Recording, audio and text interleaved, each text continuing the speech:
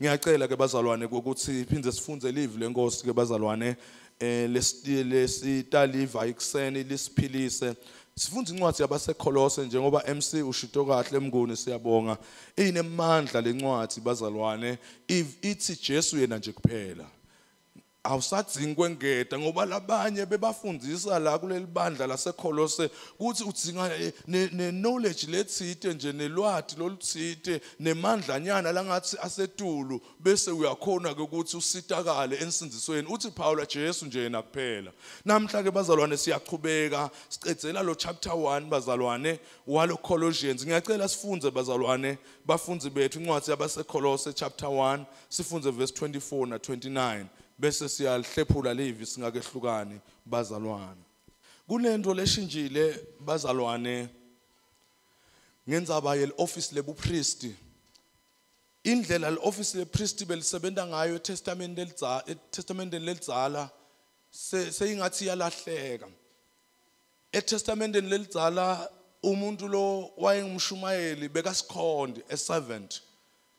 Manje lokuba sikhondi kusho ukuthi bekathwala lesive sonke saka Israeli ngemthandazo kulelanga ke lokuthiwa i-Day of Atonement noma lilanga lekuthethelelwa kwetono bekuthi ngalelanga lompriesti bese uhlaba lesilwane athina kasihlaba sesibekwe lapha ealtari bese ke bonke labantu baletha tiphambeko tabo kulompriesti ngiloyo soyaletha ke atithathe ke tonke athathe yonke leminikelo yalabantu labate ucelela kuthethelelwa bese ke naso uyangena la kuthiwa khona indzawo lengcwele the holy of holies athweleke le mithandazo lokusho ukuthi usikhonde as servant lokusho ukuthi kwakungasiko lokulesikubona namuhla tingceku setibekwe esigabeni sekuthi vele tingadla bo major someone bo bani they were servants, they were humble servants kangangokuba nakangena lapha bekafaswa ngetinketamo lapha lethi tawuhamba tithi khexe kwakuyindzaba lesolemn kuba sikhondi ngoba na ungena lapha ungene wrong lapha ku holy of holies bokungendeka lokushayelwa kaNkulunkulu ufe. So it was a serious thing. Uyabona bazalwane namuhla kungendeka ngishumayele ngibuya kuyophinga kungendeka ngishumayele ngitshontshile kungendeka ngishumayele ngisigang kungendeka ngithathe nemnikelo ngendatinto because ayisekho lenzaba ye sensitivity ye servanthood.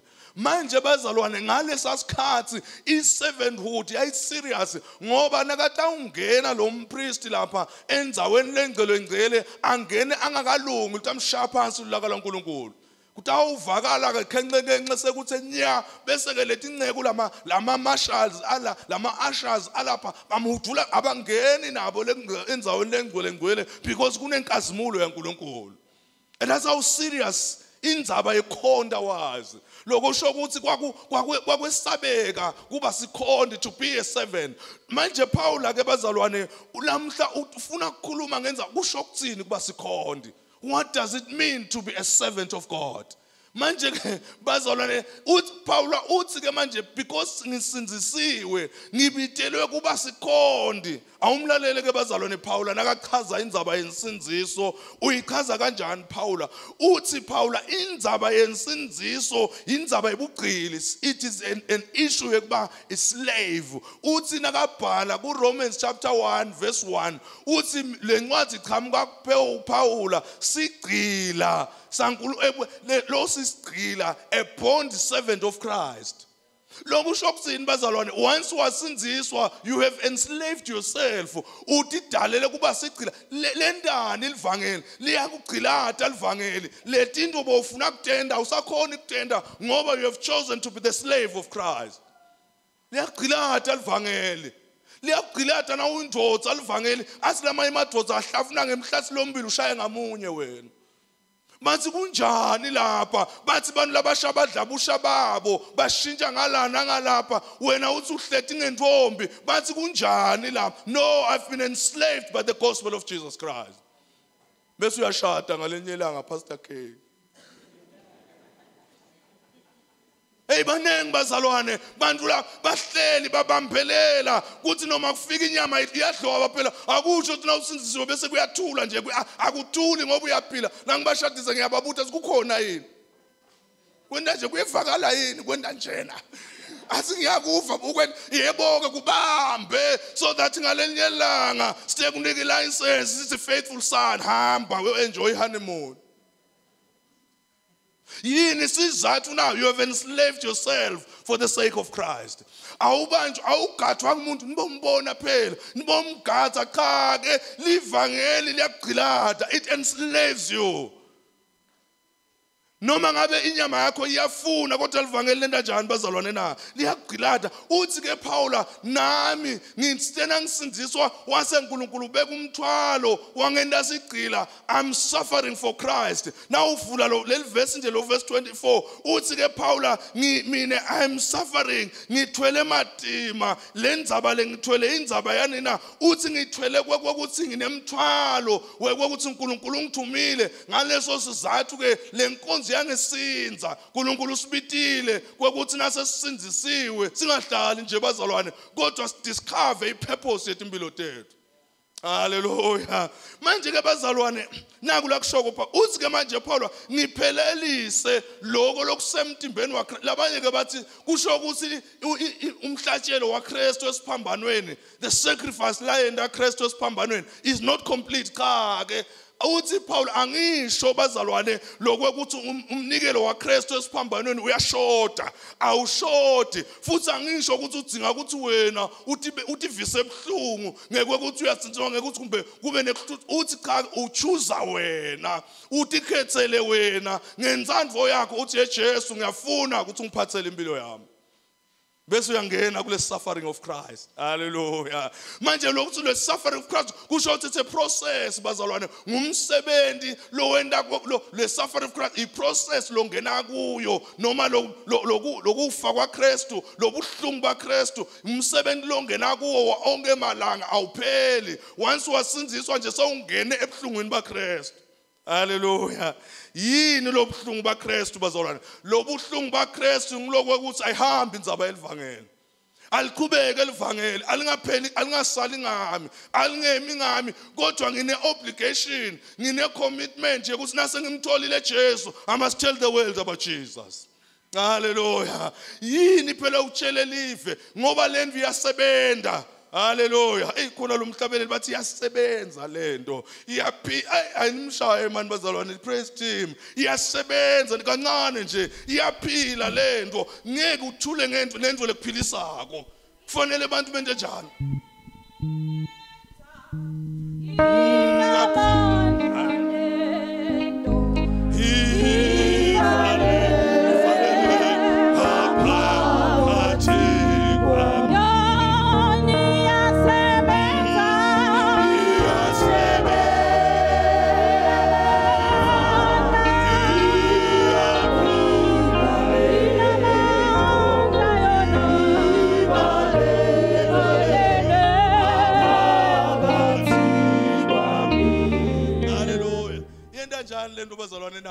Iyasebenda ayikwendi wente njani bazalwane na ayikwendi uthule ngiko ke uthi Paul I'm suffering nginemthwalo uthi nginemthwalo ngani bazalwane ngobe uNkulunkulu ufane uthi angiqhubeke angishumayele lendzaba lokusho ukuthi nathi bazalwane lendzaba lesithola ungathuli ngayo tell the world about Jesus batshele abantu lohleli nabo yena ngibona njena ngithi ngibanjwe ngiJesu ningibona ngimuhle nje phela na ukhola futhi uba muhle ngiyathi imbamba ngithola iqiniso mina bekhuluma namkami ukhona umzala wethu lophelile young boy mncane khashane kunami uphelile because I behavior noma I conduct yakho ingaqedza nami uhluphele nya and the young man was handsome I know him afunza bo form 2 ligeza lemfana kodwa namuhla is a total wreck.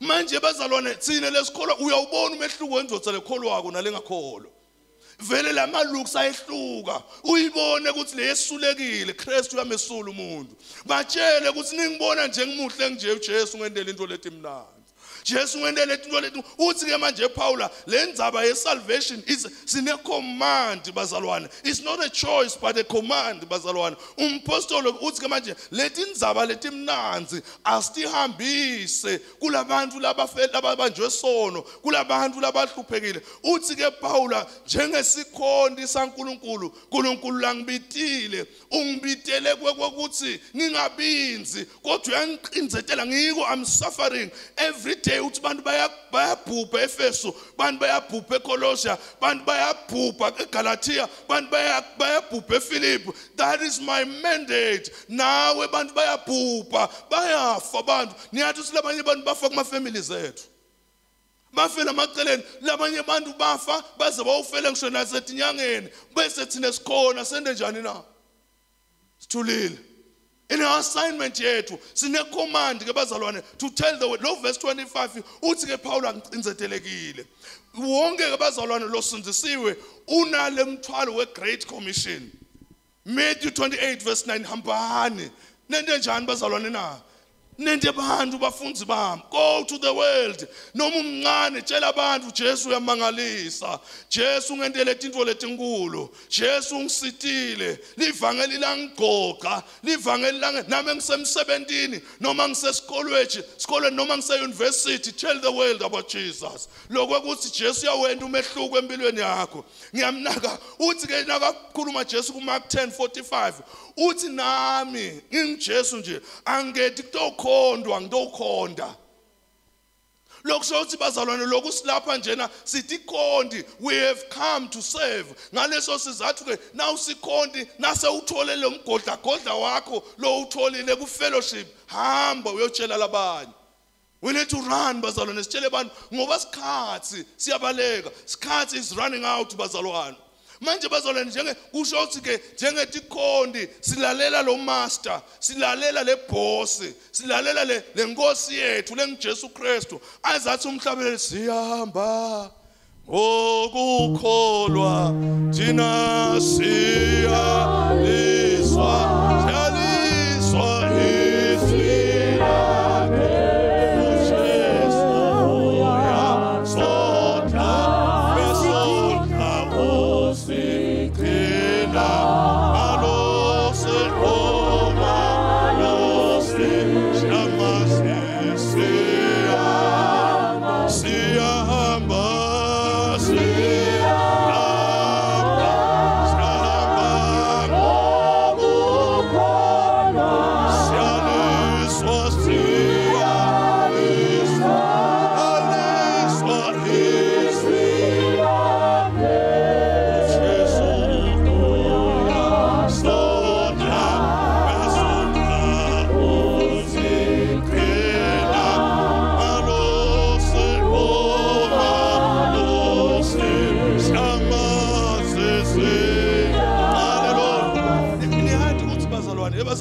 uyakhuluma master wethu lo Jesu Kristu every day kuyekele lokho ngeke kunani kuyekele lokuntshontsha kunani uyekele lo mjolo kunani uyekele lokuhleba kunani. He's speaking a word for your own safety.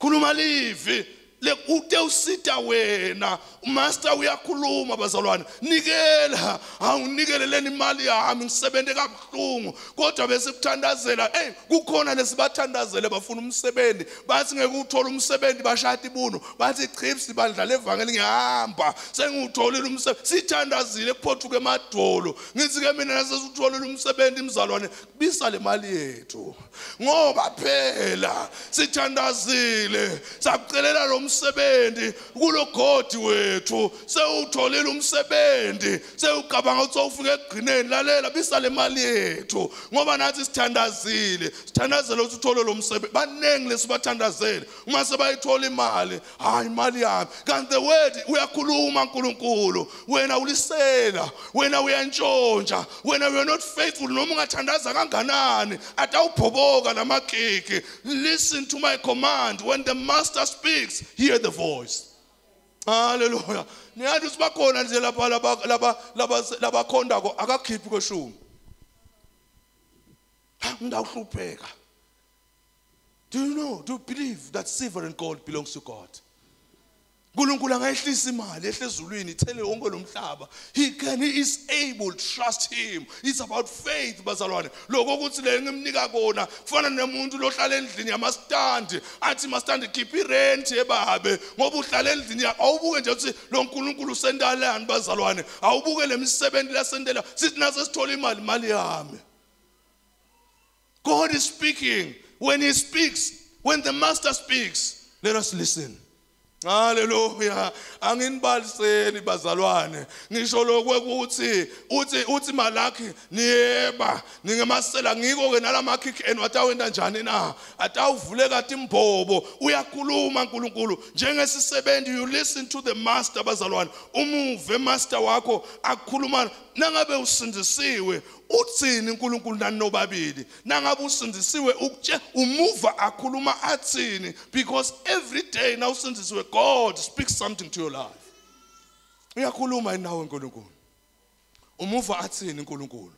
And now athi ke Hebrews nakukhuluma 3:7 athi nani livi lakhe ningatendi ithi welikhunti inhlitiyo yenu, because uNkulunkulu njengethi isebenzi manje ke lenza uthi ke Paula ngoba ngisisebenzi I'm adhering to his voice leliphimbo lakhe nangiliva I don't make a mistake, I take the command bese ngiyenda lokho ngiko athi nginemthwalo uyangesinza lo mthwalo kodwa ngiyekele lo mthwalo. Hallelujah.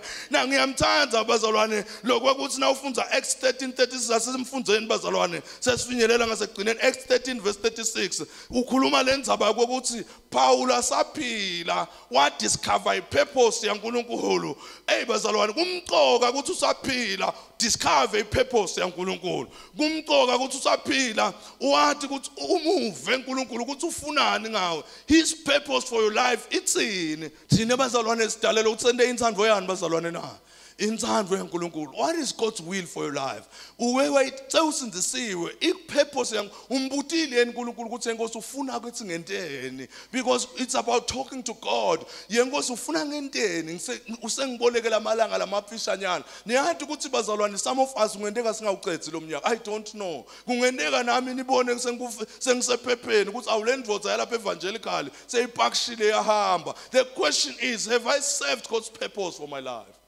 Ngoba siketeli tohlala la athi umhlabeni asakhile impela lapha singabahamba kwemhlabeni and nomoya wethu wenda njani na uyathokoza senda njani bazalwane na sicabanga umuntu lodako. There is a home that we are eager to enter into, and that is eternal life. Uthi ke Paul serves God's purpose in your time. Naku kule ngifuna sikubuke ithi ke manje Paul lapha kulama verse uthi indzaba yensinziso ya Jesu Christ ifana neligugu ifana nemqhele lo fihlo phansi kwemhlabathi bantu labanengi abawuboni. Bazalwane niyathi ukuthi bazalwane bana bayibona isalvation futhi abayi understand banengi bantu. That is why your duty njengemntwana kaNkulunkulu is to tell people maye muhle Jesu, maye ngimbonile Jesu angendela into lethu enkulu. Don't keep quiet. Uthi ke manje Paul lalelani injongo lenginayo lo mthwalo wami ngiloko ukuthi ngitshele umhlaba ngale ngcebo lefihlekile. Le ngcebo lena uthi ke Matthew nawufunza naseningamfunza ninodwana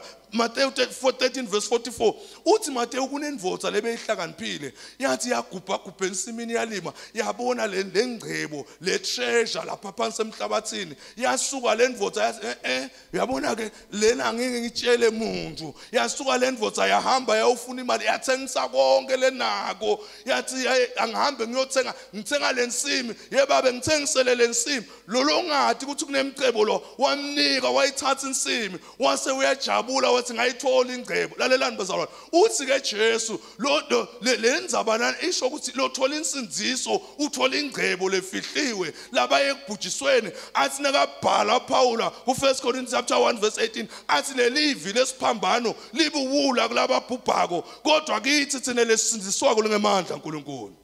It is the power of God. Ngiko labanye niyathi ukuthi bakhona abantu nge lifestyle yabo bayafa kodwa babona ukuthi bayafa.